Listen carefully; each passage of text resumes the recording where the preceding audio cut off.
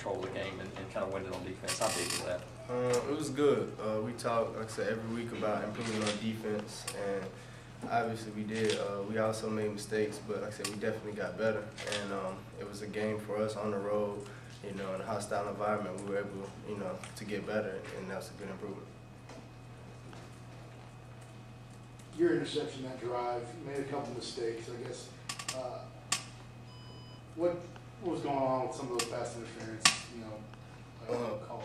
Well, the first one, we just got our feet tangled up. They had to call that one. The second one was a judgment call.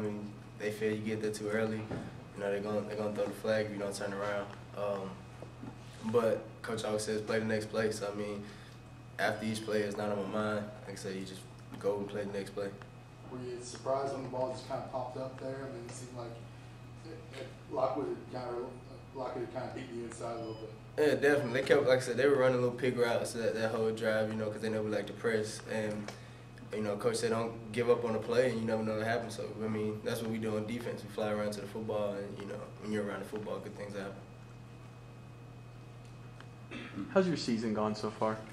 It's going good. It's been rocky, but it's going good. As always, room for improvement, and that's the main thing. Make sure you improve week by week. What specifically do you feel like you need to improve on?